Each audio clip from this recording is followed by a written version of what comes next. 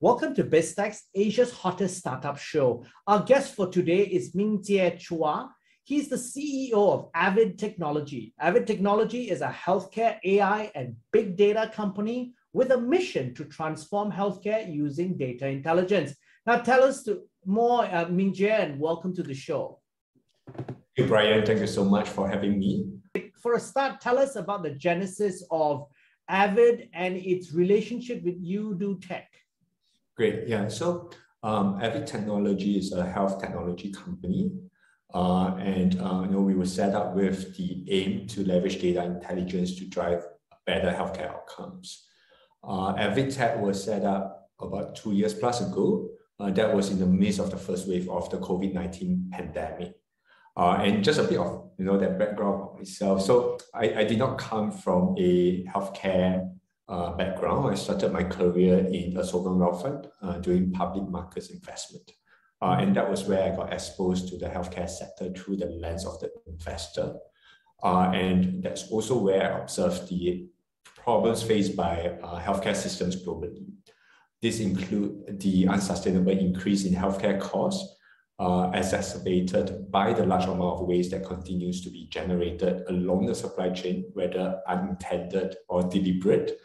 And I also learned about the misalignment of interest that's inherent in the in the traditional fee-for-service model. So I saw the potential to leverage technology to connect healthcare stakeholders, to improve decision making, to add objectivity and transform care delivery. Right. So that's really that motivation of that value that I would like to bring to market. And that motivation started when I was still in that position of an investor. So I started looking at companies which play into that space. Okay. And 2 years plus ago, when I was given the opportunity to set up EVYD Technology with the support of EVYD Tech and Brunei Investment Agency, I jumped on that opportunity. Okay, so, and that's a quick go-to-market strategy. Yes, and it was opportunistic at the point in time because actually, BIA is also an investor of EVYD Tech. So when the COVID-19 pandemic hit, within that first week, Brunei was looking for a solution that could help them address the problems that they're facing, and a lot is actually related to resource constraint and having a timely and accurate view of what's going on, in the community.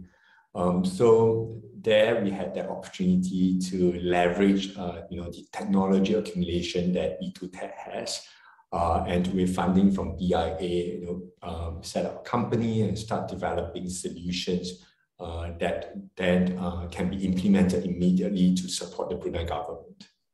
Okay, and it's interesting. I want to dive a little bit deeper about this because essentially collaboration is very important in terms of driving sustainable and impactful change. Healthcare is a business or an industry that perhaps is a laggard compared to banking in terms of technology adoption. Yes. So could you, and that's where you saw it probably through your investor lens. Yeah. So could you kind of give us a deep dive into some of the collaboration that you've done with the folks at the Ministry of Health in Singapore, for example? You've just touched on the Brunei government. Yes. And then walk us through some of the collaboration that you're doing in other areas as well. Sure. Yeah, I think two things that I want to point out. One is the areas that we focus on is outcome-based, right? So when it comes to outcome-based, then the relationship with the client is very important. So that involves that transformation of that relationship from more traditional client-vendor of relationship to one that's more collaborative and iterative. And the other, as you rightly mentioned, healthcare is a very complex industry, and really to sort of initiate that change and to have that change happen required close collaboration, public-private, as well as a broader ecosystem. And for what we do, research is very key. So research community is a very core component of that ecosystem. And so, for Singapore, for instance, our project with the Ministry of Health, Singapore, we actually also work with experts from the NUS School of Public Health to co-develop and productionize statistical risk models for COVID-19. Okay. And ongoing, we also have other initiatives going on as well, and it involves the policymakers, it involves the research side of things as well. Could you share with us some of so that our audience can get their heads around this, because it seems all very vague? Could you give us some specific examples that will help us understand better?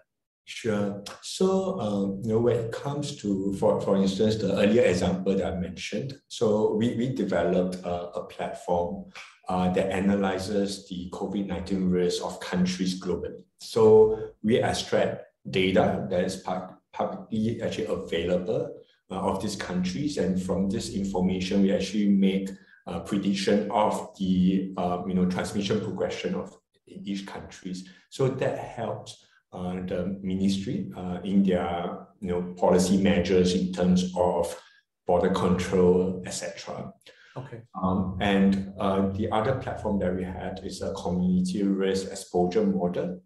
And that model was actually first developed by experts from NUS School of Public Health.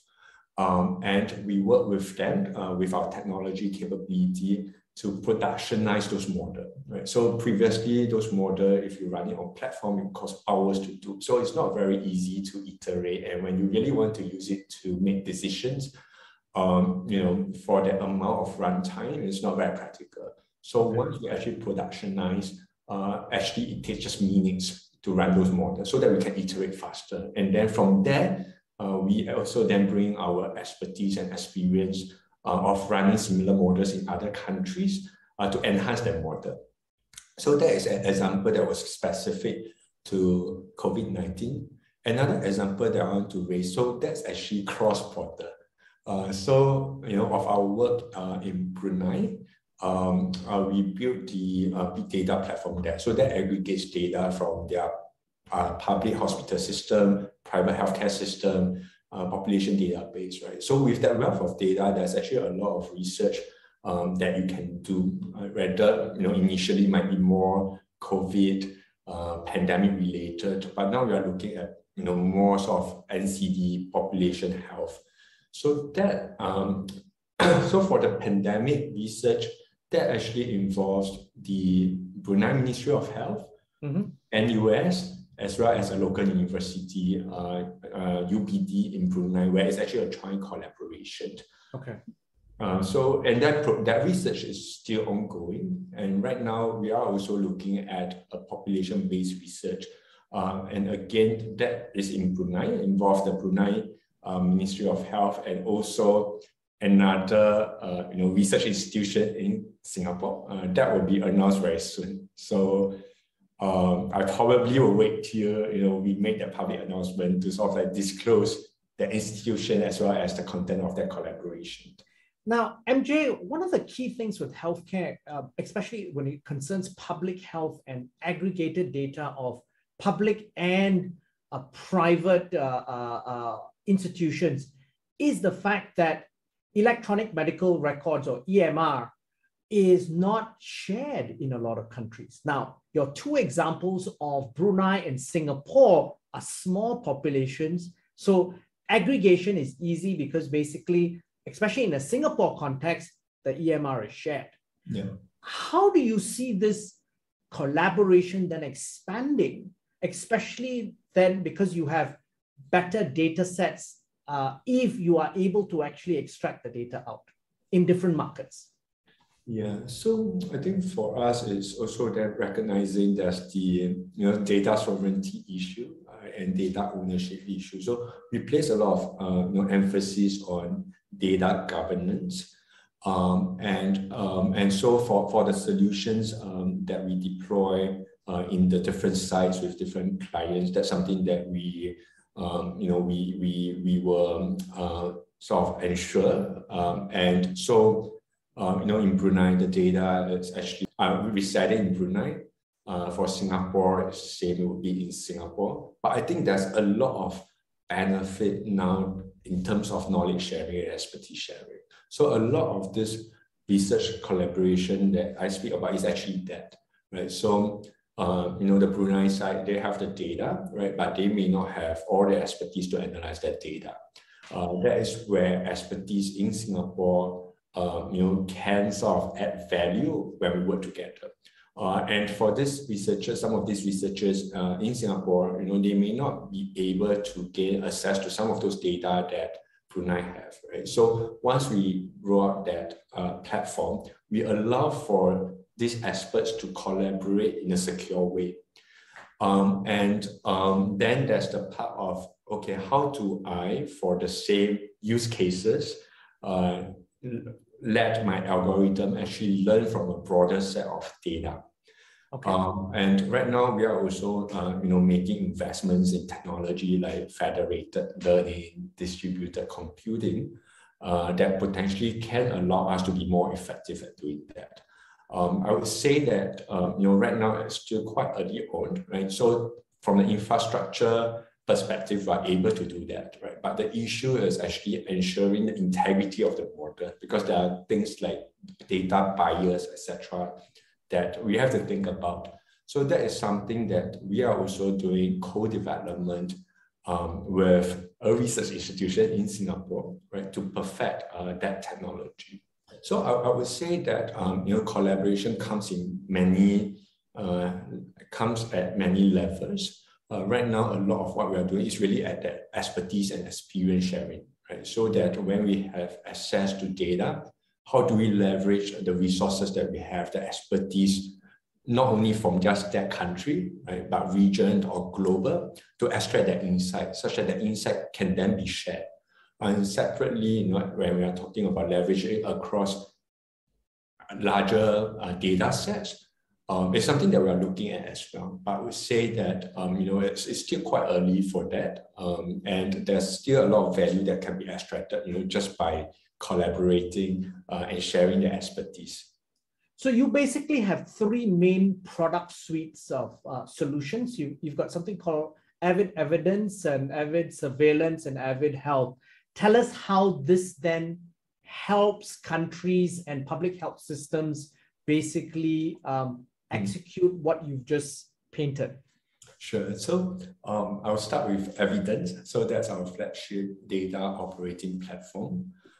So that supports, a variety of stakeholders. They can be policymakers, health authorities, healthcare providers, payers, and researchers to enhance the governance and usability of their data by converting their data to computable, structured, and standardized data with speed and accuracy, and also enabling real-time data monitoring and traceability.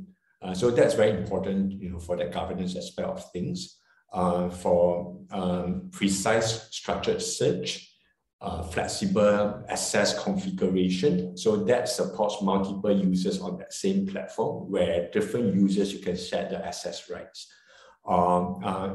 Secure sandbox operations. So the data then can be used to import into sandbox with permission, and to run different, different applications and use cases, or to power, third-party solutions and third-party connectivity. So a lot of, what I described when it comes to collaboration is supported and enabled by this foundational platform. Okay. And EVYD Surveillance and EVYD Health. So those are the what we call the use case applications, right? So they drive specific outcomes in different use cases. So EVYD Surveillance serve the public health surveillance sort of aspect of their healthcare, and it aggregates data from a variety of sources, and this can include medical record, case reports, user questionnaires, and even digital media to help public health officials to track, monitor, and analyze the incidence of influenza-like illnesses and 30 over infectious diseases in real time. so that potential emergencies can be more timely detected and prevented. And EVYD, so that's our population health solution. It analyzes data to enable the early detection of individuals at risk of chronic and critical illnesses so that they can be directed to the relevant screening and be given the appropriate advice. We also analyze behavioral data that's gathered from users' interaction with our services so that we can optimize nudges to improve adherence to tailored health plans that we also partner with our clients to design. And that is a very important thing, because a lot of times, all this works in theory, but if you don't have, as you said, little nudges to the individual patients, they're not going to stick to their plans. That's right. That's right. We see that actually as a very big sort of, that problem that we have to address, right? Because very often we look at intervention, we can design the most perfect plans, but if nobody is going to follow it, exactly. Yes, that's right. Now, I want to zoom in now on EVYD, the company. You're only 2 years old. You've scaled very quickly. You went from a 5-person company to, you've got 200 people now across Singapore, Brunei, Beijing, and Shanghai. Tell us about this journey and how you scaled so quickly. What's been the catalyst for growth? Yeah, I think for us is it's identifying the real demand and being able to deliver that value to meet that demand. And one thing that I would also like to share is, for a 2-year company, we are actually cash flow positive. And tell us about, before you drill down, and that's an interesting thing, how have you become cash flow positive with 200 employees? What's your business model like? Great. Yeah. So I think that goes back to the earlier introduction of starting from a finance background, etc. Right? And from the lens of an investor. So I mentioned at that point, I will be looking at companies that I can invest in that deliver value that I think is required in the healthcare sector. But the issue is very often, and I was actually a tech investor, and the issue is we always are over optimistic. And we think that things can happen a lot faster, right? And in reality, that doesn't. So then when it comes to then running the business itself, I think fundamentally, I've of that view that adoption in healthcare takes time. And the problem that we are trying to address in healthcare is a waste issue, is actually also a financing issue, right? So ROI is very important. So that's something that I focus on when we make decisions, where to invest in, where to scale. We've been very fortunate in the sense that we have very close relationships with the customers that we work with. So for the customers that we serve, we actually managed to grow our relationship with them. And quite a fair bit of what we do are actually recurring in nature, right? There are certain components that may be a bit more one-off because we need to deploy the systems. Right, but that service of data processing, intelligent driving outcomes, so that's actually quite recurring in nature.